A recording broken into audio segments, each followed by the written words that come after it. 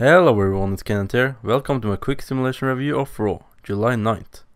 I'm starting to get the flu, so I'm gonna try my best to do this. Raw started off with Vicky Guerrero climbing a ladder and talking about how good she is at her job.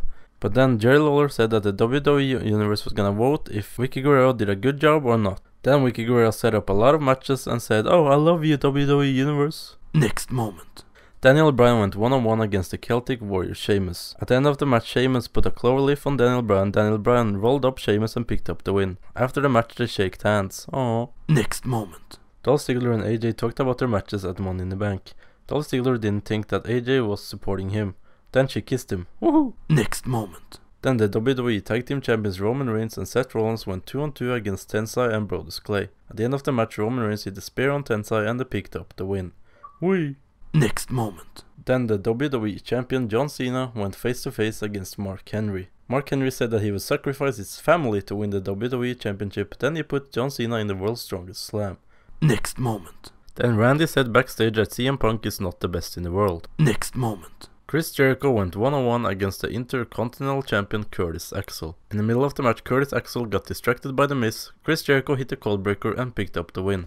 The first time Curtis Axel have lost. Next moment. Sin Cara went one-on-one against Alberto Del Rio. At the end of the match, Dolph Ziggler came out and distracted Alberto Del Rio. They started to attack each other like small girls.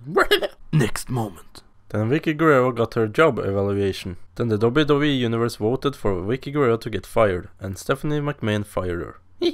Next moment. The Big Red Monster Kane went one-on-one against Christian. I think Sin Cara was in control of the Minitron because they played Michael McGillicuddy's Minitron. At the end of the match, Kane hit a chokeslam on Christian and he picked up the win. Then the Wyatt family came out, but I couldn't make that part because I don't have internet connection to Xbox Live. Next moment. The WWE Divas Champion AJ Lee teamed up with Alicia Fox to take on Caitlyn and Layla. At the end of the match, Caitlyn speared AJ, attacked her, and the match ended in a draw. Next moment. CM Punk said that he didn't have to prove that he is the best in the world. The final moment has arrived.